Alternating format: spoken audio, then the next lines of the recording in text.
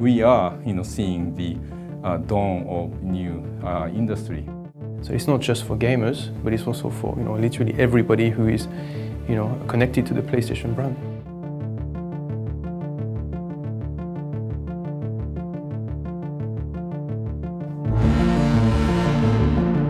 Technical advancement helps game creators to come up with some, totally new experiences.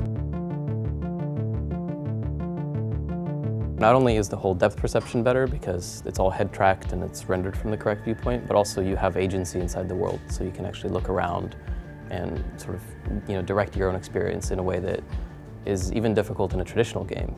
On one hand, you've got the Move controller, so you've seen the highest demos, and on the other side you can also use DualShock 4. So we have these two options, and depending on the game that people make, they might choose one or the other. The two are very complementary. Moving to OLED, that's been a big difference too. So now the demos we had before running on LCD, we were kind of getting used to them, but the moment we kind of switched, it was like, wow.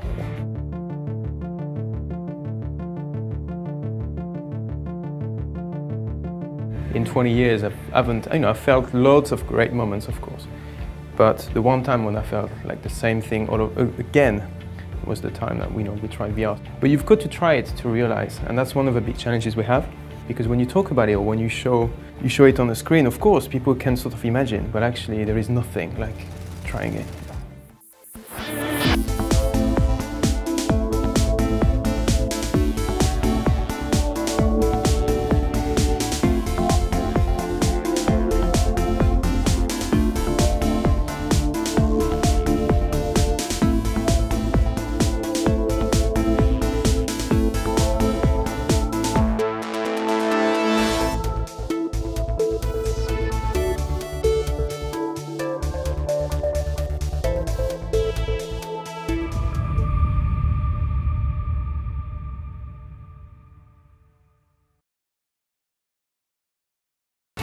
М.Видео.